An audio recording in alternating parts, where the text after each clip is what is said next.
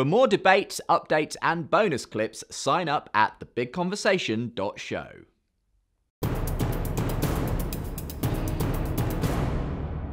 As a mathematician, do you agree with, I think it was Eugene Wigner who said, the universe is written in the language of mathematics. He said he talked about the unreasonable effectiveness of mathematics. Yes, that's a famous 1961 paper that all mathematicians love. But he was wrong, you see. Oh, okay. Because the unreasonable effectiveness of mathematics assumes a naturalist philosophy. It is absolutely unreasonable that mathematics works if you assume an atheist or naturalistic philosophy.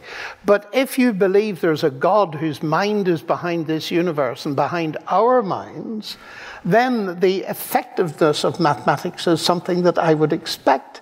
And of course, Newton, being the genius that he was, this was one of his evidences when he wrote Principia Mathematica. He wrote at the beginning of it, he hoped a thinking person would see that there was a deity from his descriptions of the universe. Kepler said similar things.